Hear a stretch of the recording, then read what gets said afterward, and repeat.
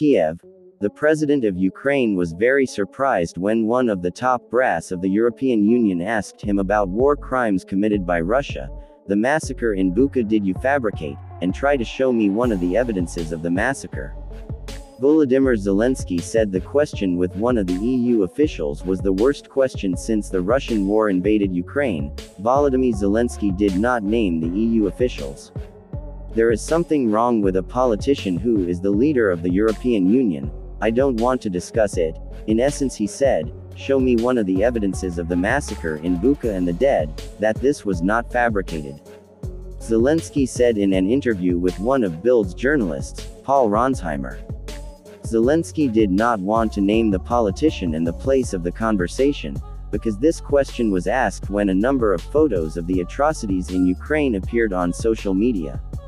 The train station in the city of Donetsk was hit by a Russian missile, killing 50 people and injuring 100 people, on Friday.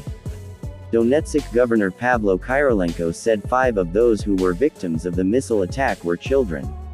Ukrainian officials accused Russia of attacking civilians on the train. However, Moscow denied and charged back to Ukraine because with evidence the wreckage of the Tochka-U missile at the site of the attack belonged to Ukraine.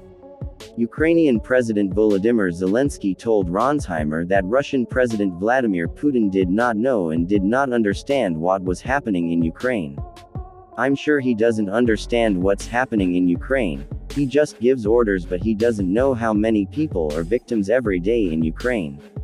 How many children are victims and how many buildings are destroyed. Hit by a missile, said Zelensky. He doesn't want to know about all this and he doesn't want to know. He just needs the result of all this in the invasion of Ukraine.